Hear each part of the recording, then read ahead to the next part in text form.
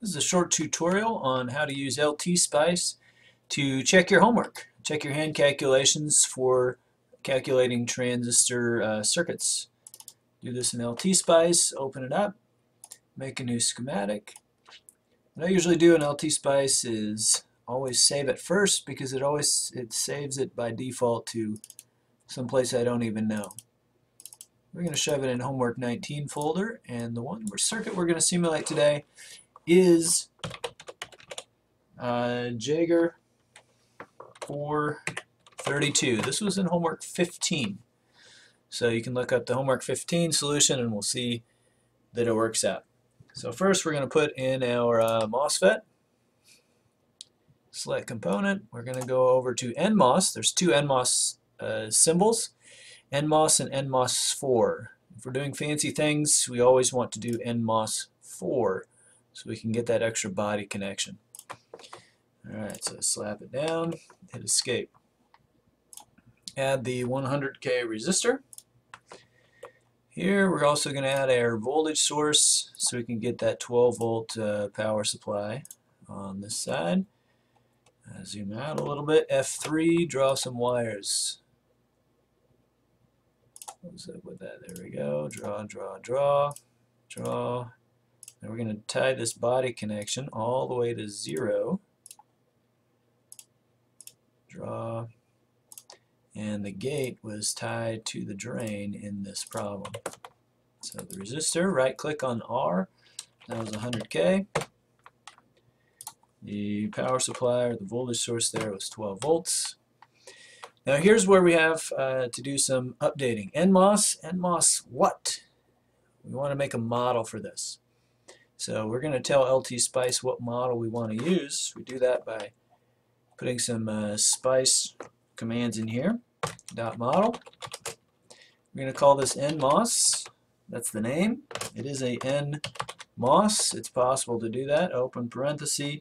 KP, that's our mu n times COX. KP in the book was 100 microamps per volt squared.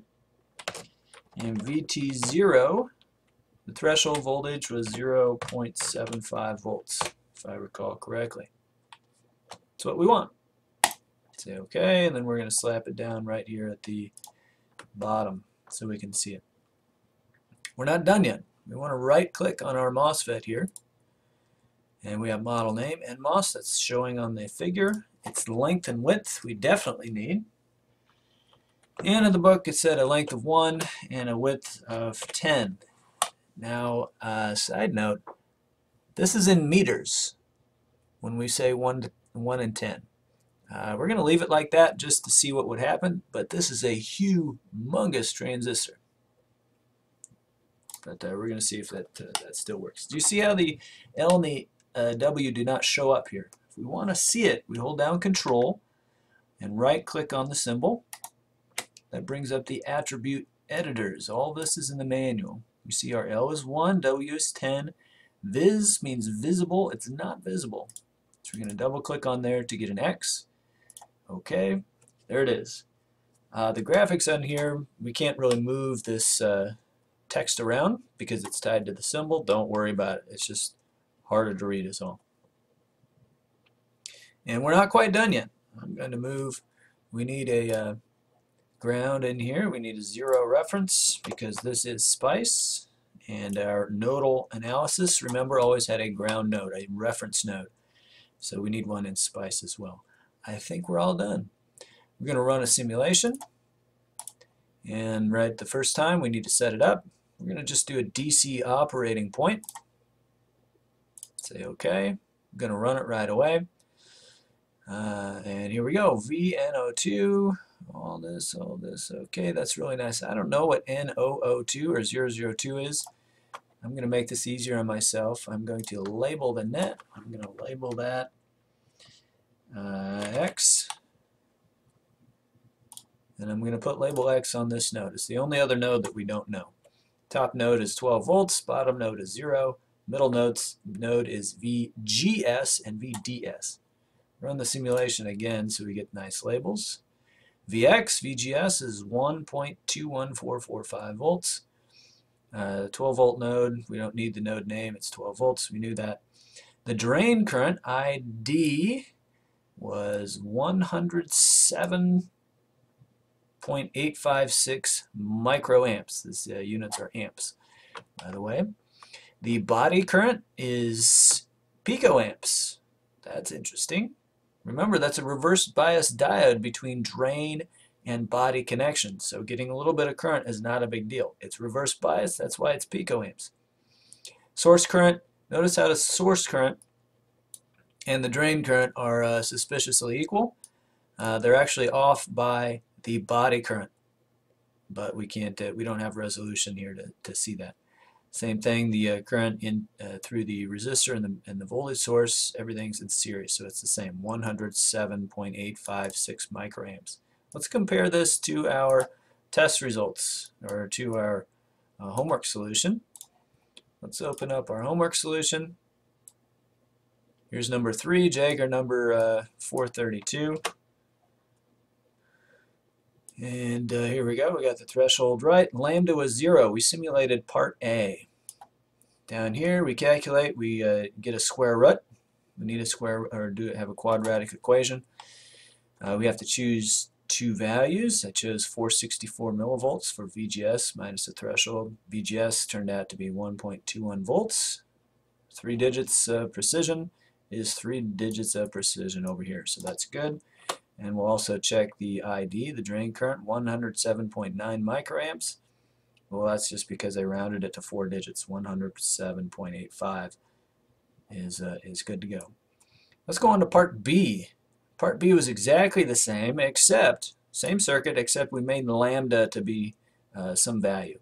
Default in SPICE, if you don't have it in the model, defaults to lambda is 0, and also turns off body effect, the term gamma.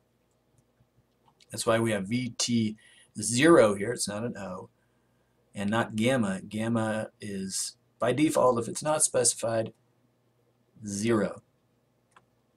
So let's try that. Let's put a lambda in here, and the term is actually LAMBDA, is 0. I forgot what it was, 0.25.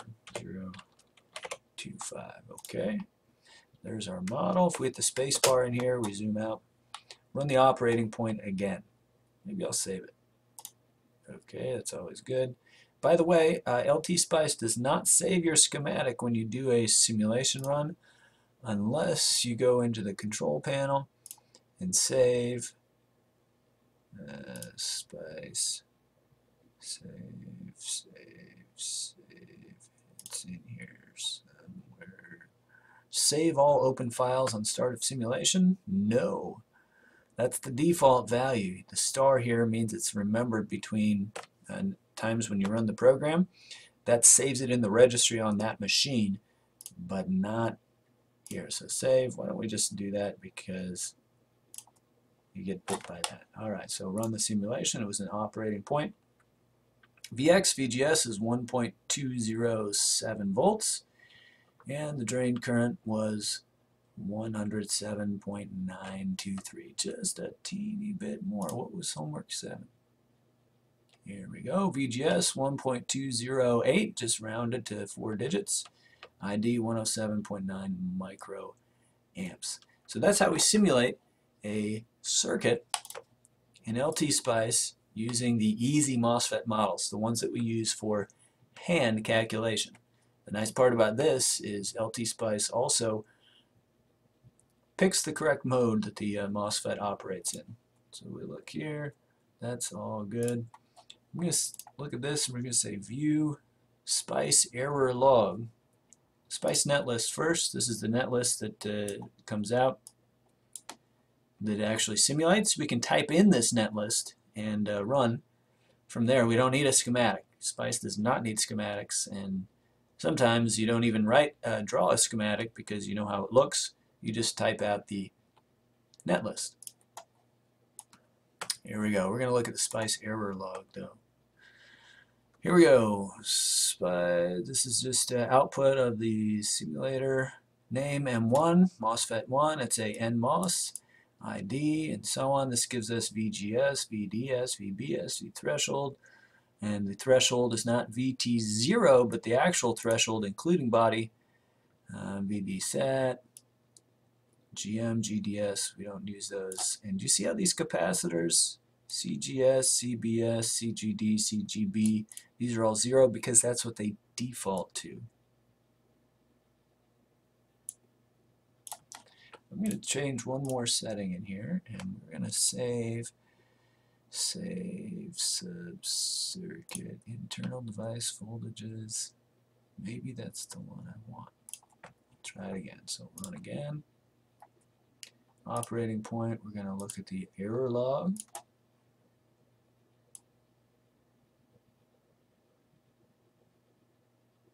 And there we go. Some other versions of SPICE will actually tell you in this list of your transistors, especially at a DC operating point simulation, it gives all the parameters, all the capacitances that it calculated. And then it also tells you what region of operation it's in, triode or saturation or what. Saturation and velocity saturation sometimes get rolled together in the simulator because it's actually dealing with electron velocities and charge densities and such. That's the end.